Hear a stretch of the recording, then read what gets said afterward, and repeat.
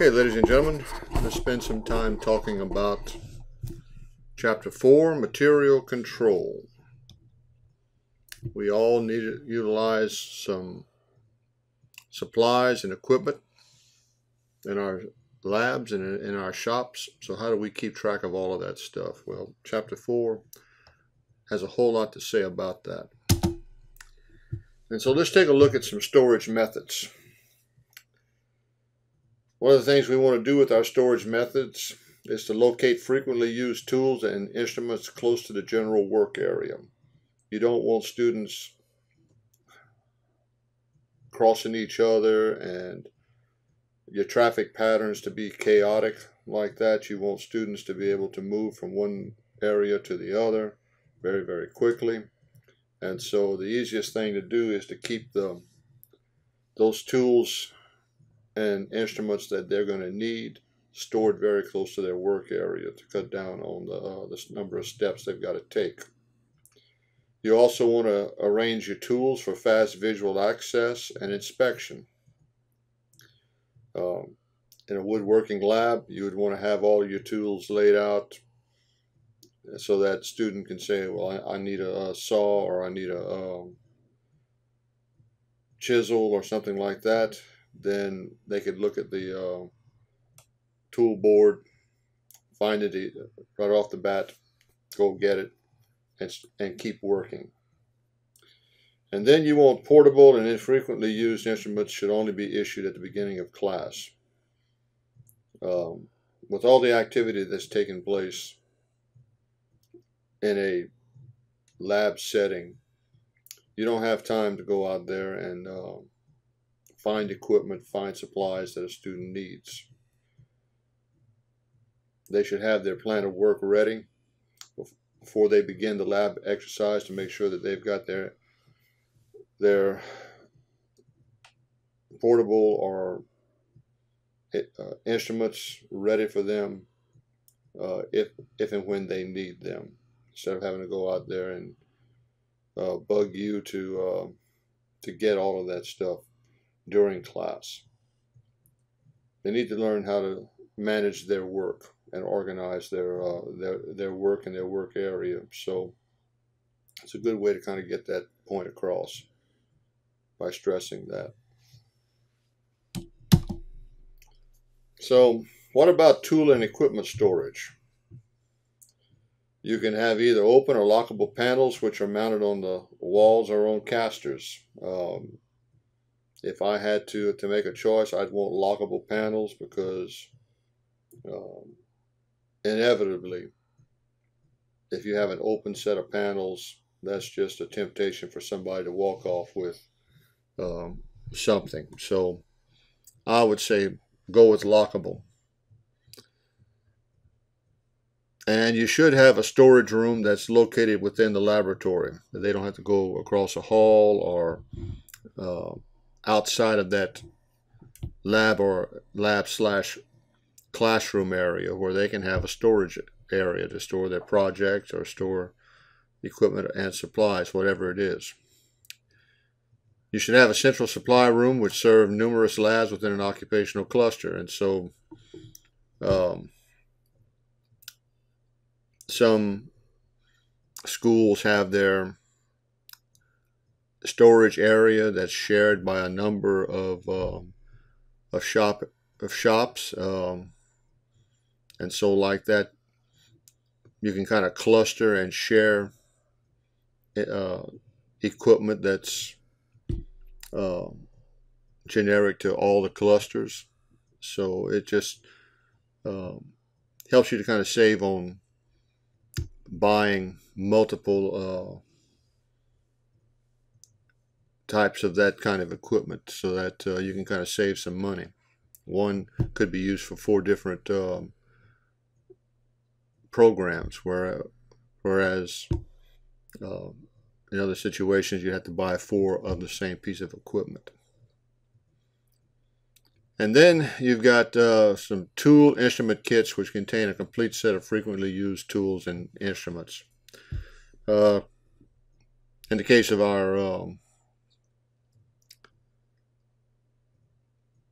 machine shop program, they will have a set of tools like calipers or micrometers.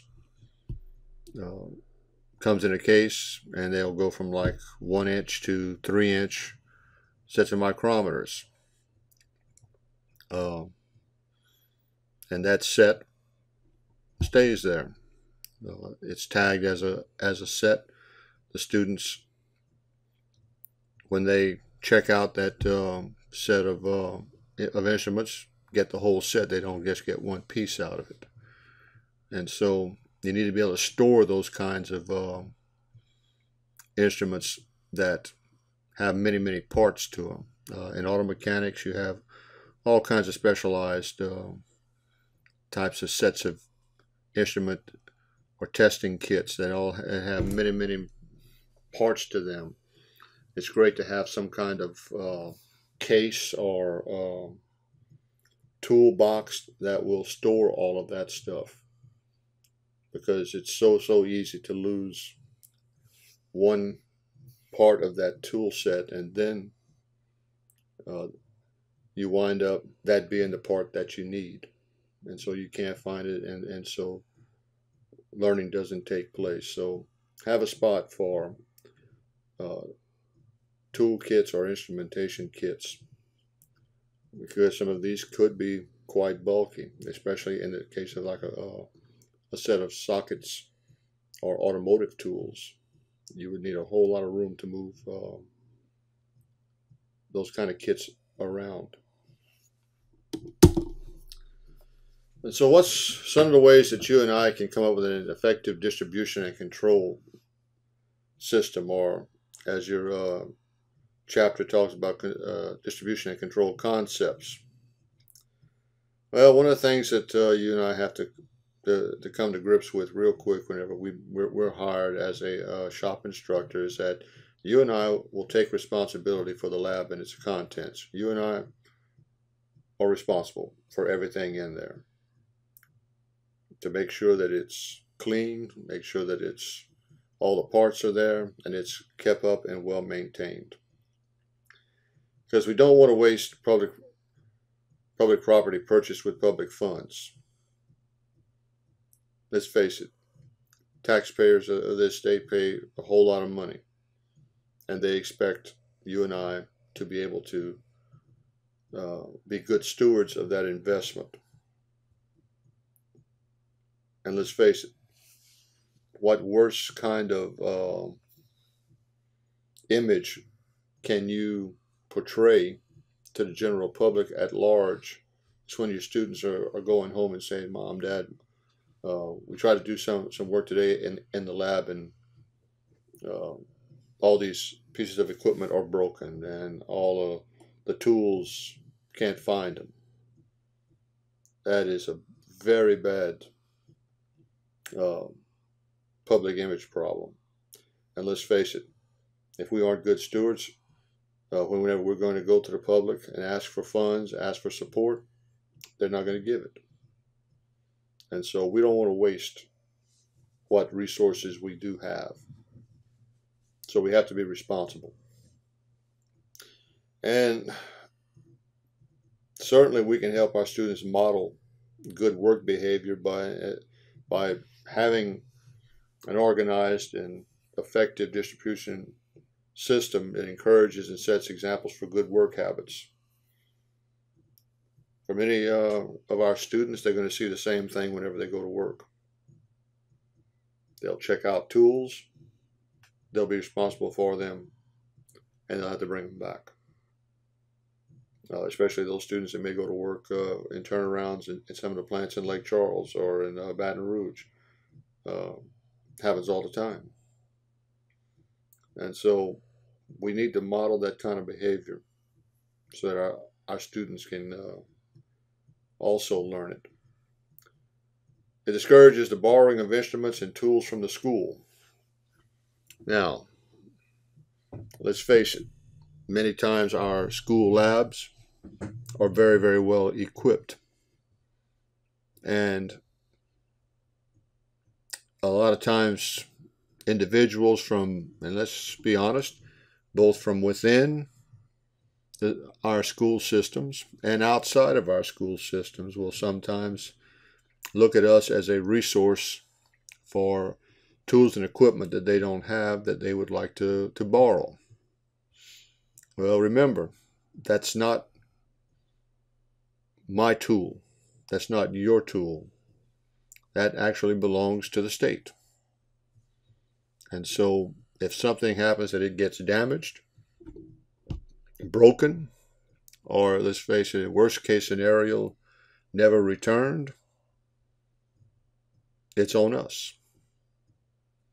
And there are some very bad things that can happen when that kind of situation takes place. And so if it's in a tool locker, if it's in a secure place, and you've got the only key, then nobody has to be able to come in and be able to borrow some tools from you. And that kind of leads into the next point: missing instruments and tools limit student lab work. You've got broken welding machines, they can't weld. You don't have enough food or enough cooking supplies, students can't cook. So you've got to be able to keep your equipment maintained and have an adequate supply of materials available for students to work with. And certainly student morale declines greatly when needed implements are missing. They get very discouraged and very depressed real quickly. And let's face it, we don't want our students sitting around, because that just gives them an opportunity to get into all kinds of mischief. So they need to be active, they need to be engaged, they need to be on task. And so our tools, our equipment, our supplies need to be readily available to them as they progress through their lab work. So, what are some ways to kind of distribute tools to our students? And we have some forms right here. One, and probably the most common, is numbered disc. You get yourself a little metal disc, put a number on it, and tag your piece of equipment. And so what will happen is that let's say you have a wrench that is that a student needs to take apart a piece on the front end of a car. Well, they go to the tool room. Someone who's in the tool room gets that tool and then places a little metal disc with a number on it, and then gives a student the tool, and then has a second disc with the same number on it. And so the student has to give that disc back with the number when they bring the tool back. And so it's really very easy for people to be able to check and see if there's missing tools or anything like that at the end of class by just looking at the tool board and see if there's anything missing, but then also making sure that there are two little metal discs next to each piece of equipment to show that it had been returned by a student. The second is a paper list. Some tool rooms will just have a form that if John Smith comes and needs the same part, the person working the tool room writes their name down, says what part it was, what time they checked it out, and then when they get it done with it, they'll have a time that they check back in. And many times they'll also have them initialed the form that they did return it. If you want to get really, I guess, real world, you can do a tool or material request form. You can have a whole bunch of forms printed out that student brings to the tool room, requesting that that tool from the tool room, and then whoever's working the tool room will then approve that request, keep it on file right there, and then when it's returned, show that it's been returned and signed. Now, I guess in a perfect world, we could get by with number 4.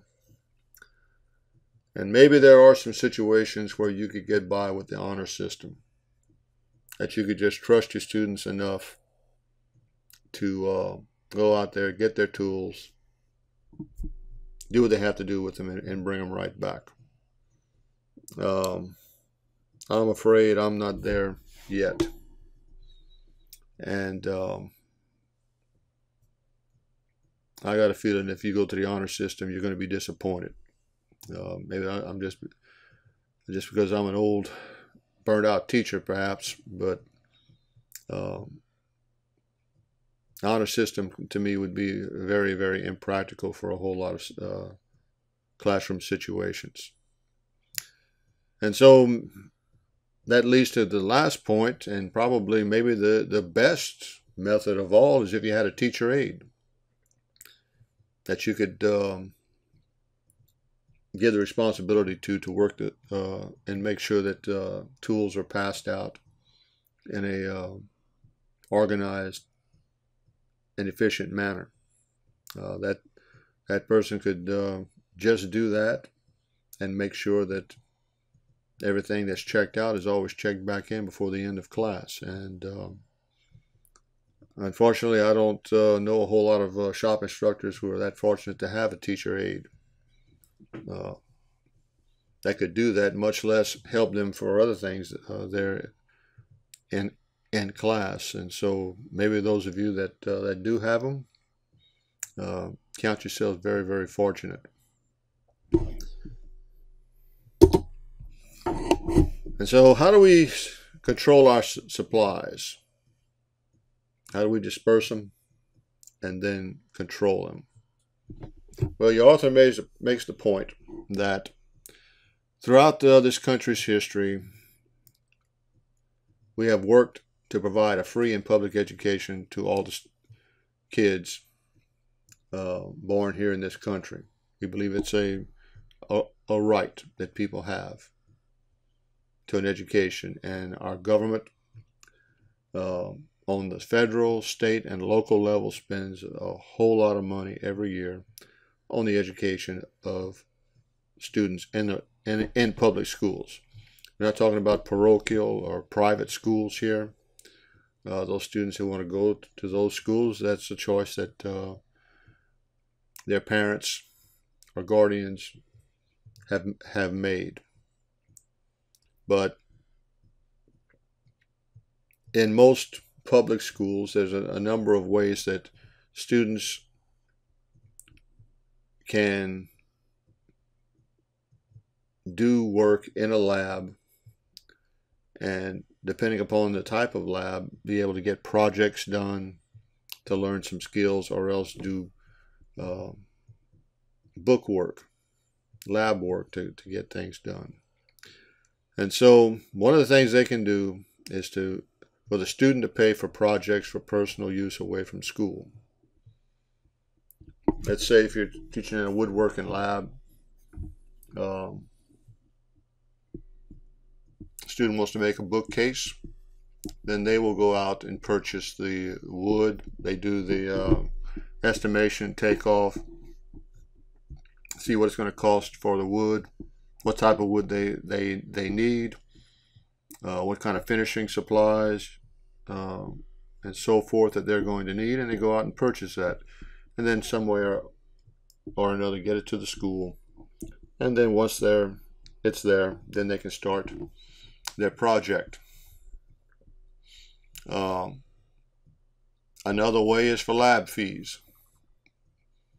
In college, you were in chemistry lab or biology lab or botany lab, you paid a lab fee to cover all of the supplies, chemicals, whatever it was that you're going to use in that laboratory experience while you were there.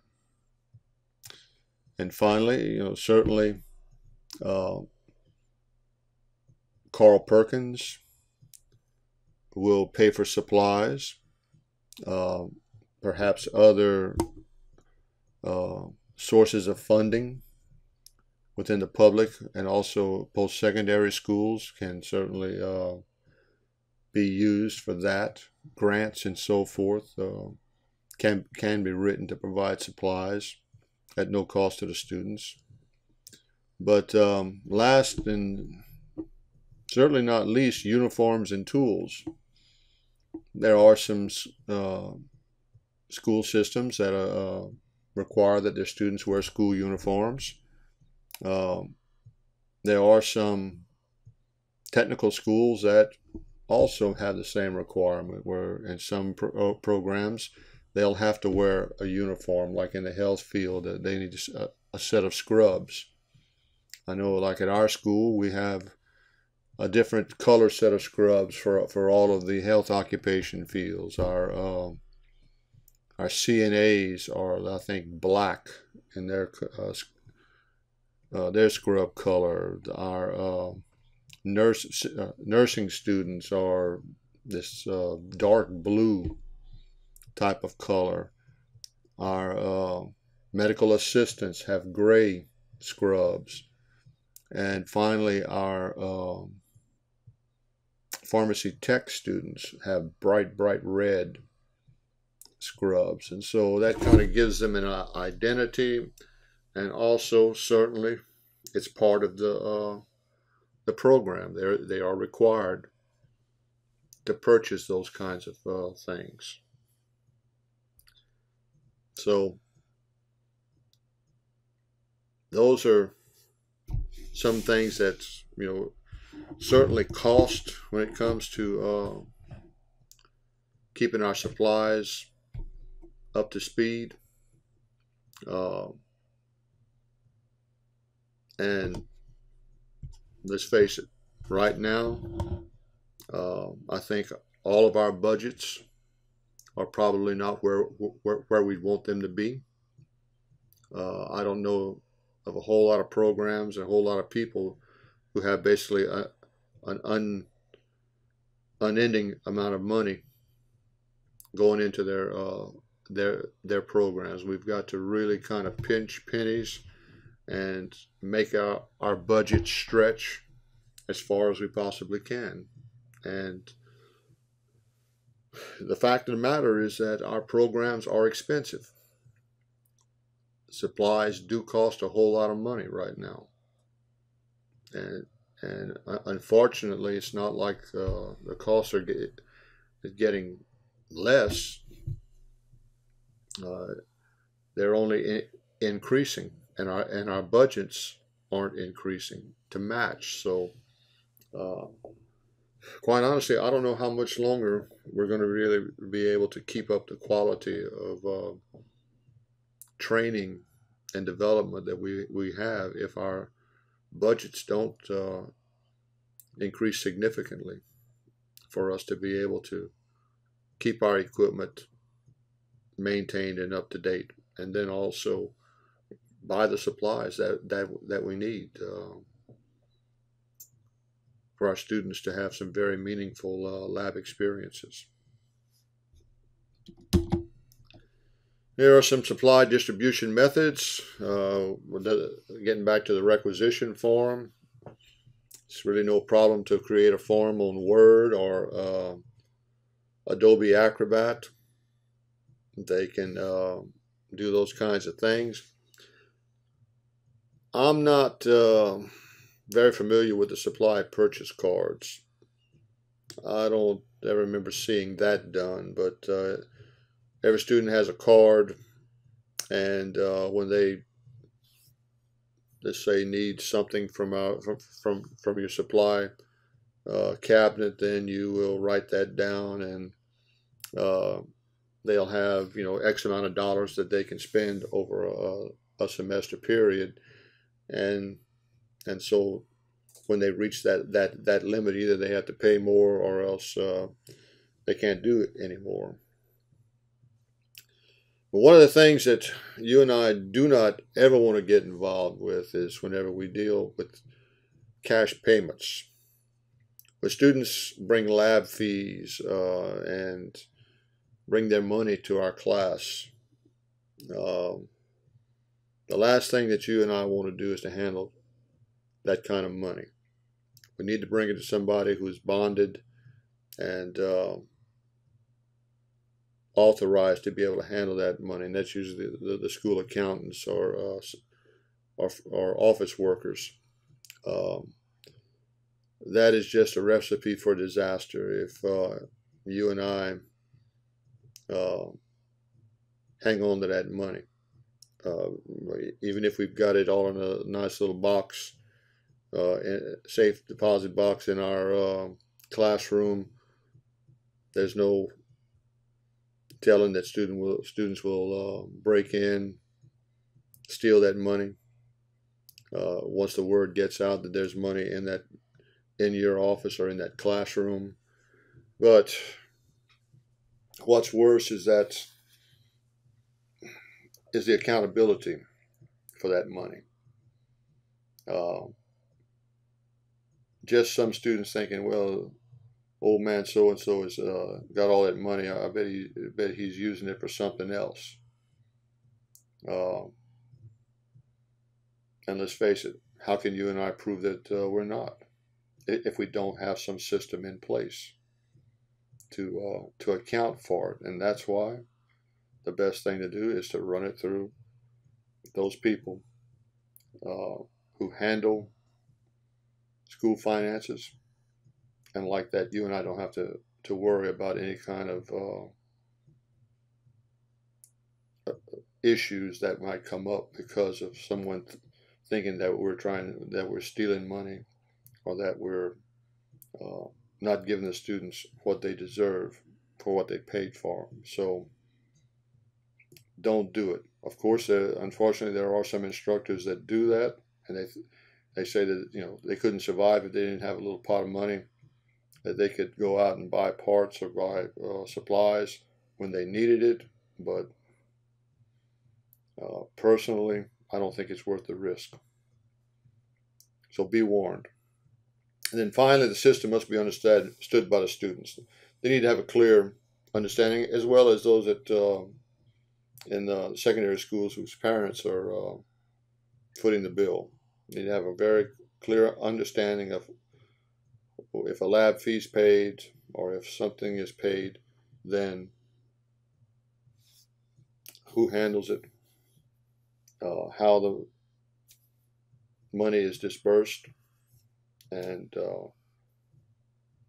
that whole system needs to be as transparent as possible to keep from any kinds of issues coming up, both in the school and outside the school. Our inventory control. We've got to have some way that we can kind of keep track of what we have in our classroom, both in the way of supplies and equipment. And normally every year, we all go through an inventory. Well, the inventory control is essential for budget preparations. If a school system wants to do some expansion or do some remodeling work or try to repair, they need to know what they have, the condition of what they have, and then be able to draw up some plans to see what they need to do to expand or repair. Your inventory control also helps to guard against waste. You know, I don't know a whole lot of instructors who have so much lab space that they can buy tons of stuff. And look, there's some times where you and I know of some kind of supply that you and I need. And all of a sudden, there's some money that we have to spend before the end of the year. And look, that's a great opportunity to go out there and get some very critical supplies that you need and have sort of an inventory of them. More often than not, we're usually trying to scrape by to get through the end of a school year. But having an inventory and one that we can put our hands on, we can pretty well say, okay, I have identified these items, and these things always run out before the end of the school year. And so anytime I can get an opportunity to buy more of that, I'll find some place to store all that stuff. So whenever that time comes, I'm not shutting down my program because I can't go on because I don't have that supply that I need. So we don't want to waste, but anytime we can have a chance to kind of put a little away, we should never miss it. Security of lab equipment and material. We got to have some place to lock it up, because unfortunately, those things will walk away. You know, I hate to sound like that, but that's just the facts of life. Every place that I've worked, there's always been issues with those kinds of things with security. Consumable supplies. Things like welding rods or the wire, gasoline, diesel. There's all kinds of supplies that we consume. If you're in drafting, you've got erasers, pencil lead, things like that you have to replace once it's consumed. So we need adequate inventories of those kind of consumables. But then we also have non-consumable supplies, like our a lot of times hand tools will be identified as non-consumables, like a hand drill, power drill. Students are going to use it and use it and use it, and then all of a sudden, you know, with use, it's going to break. Well, many times it's easier just to go ahead and throw the thing away than to try to get it fixed. And so we purchase a replacement.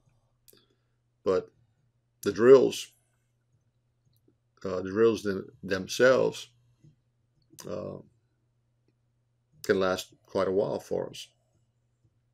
And of course, another type of inventory we need to keep track of is our equipment. All of those lathes, engines, computers, and things like that we have in our classroom that are essential for us to be able to do training on. We need to have those tagged and an accurate inventory kept of those things throughout the year. And then furniture. Our labs need desks. They need tables and all kinds of other furniture that are essential for our students to be able to work comfortably. And then finally, multimedia and audiovisual supplies. I don't know of any of vocational labs today that don't make a great use of these kinds of things to help enhance instruction. Well, you and I need to have some kind of place to be able to put those things. If we have a Promethean board or a smart board, those are very expensive pieces of equipment. They are tagged and inventoried, but then we can also have projectors and laptops and all kinds of other things to play our audio visual equipment, and also place to store and keep inventoried of all of those discs and tapes and things like that that we use from time to time in our instruction. And then we look at the quantity estimates. How do you and I estimate for a year of what kind of supplies that you and I are going to need? Well, one way we can do it is to look at the rate of past use and kind of add 10% to that. So if you used, 20 gallons of gas last year to in your small engine class, and maybe you might want to go up to 22 gallons this year. Provide yourself enough funding to be able to buy that kind of amount. But just knowing what you used or spent the year before can certainly make that job pretty easy. And then look at the anticipated future use. Are you expecting to have more students, less students next year? And so you can kind of adjust your numbers by just knowing that kind of information.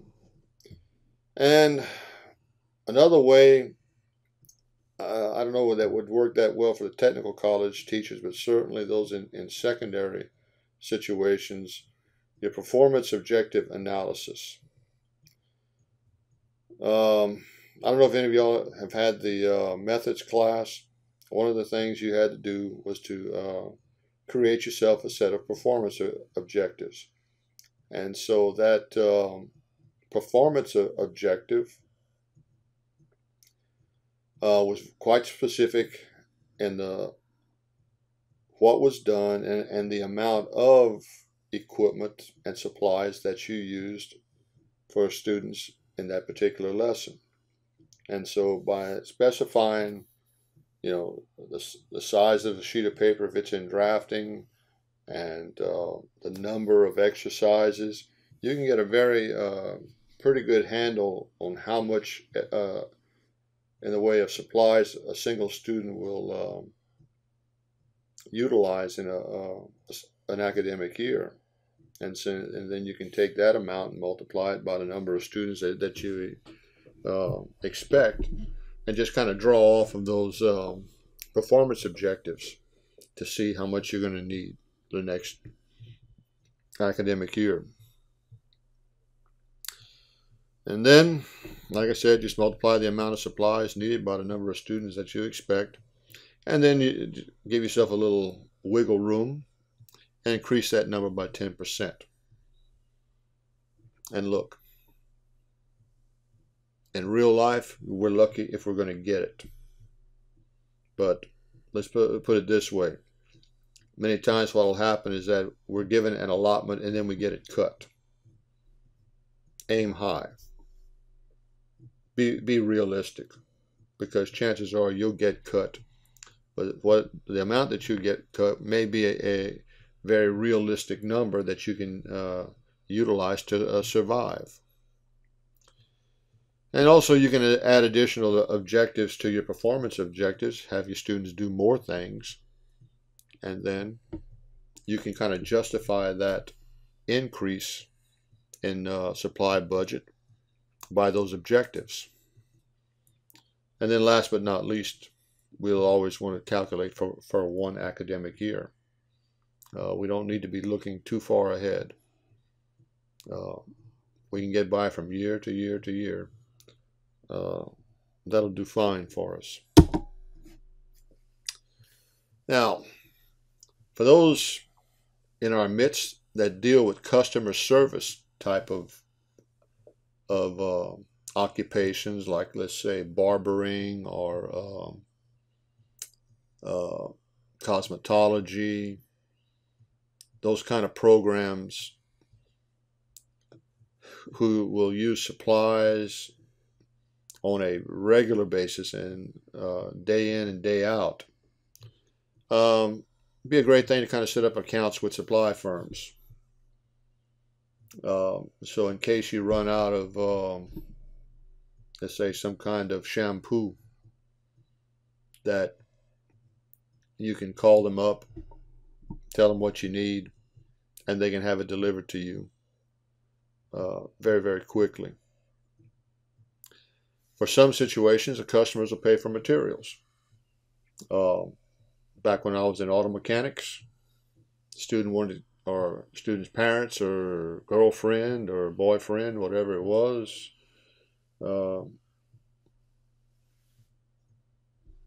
they could go out to a parts dealership and buy the parts and then bring them, and then the students would put them on the car. And it was a great experience for that student, for him or her to be able to use the parts that they would actually see if they were working in industry. They wouldn't have to work on some kind of engine model or something like that. They would actually be using the real parts. But certainly the school wouldn't have the budget to be able to keep an inventory of those. So the students or those getting the work done on their particular thing would then bear the cost. And that's kind of, and certainly those kind of things ought to be managed by bonded personnel, especially if money changes hands. School accountants ought to take care of that. And so the customers also purchase the parts, etc., like we said before. You can have a revolving type of fund. I'm not really that familiar with that one right there, but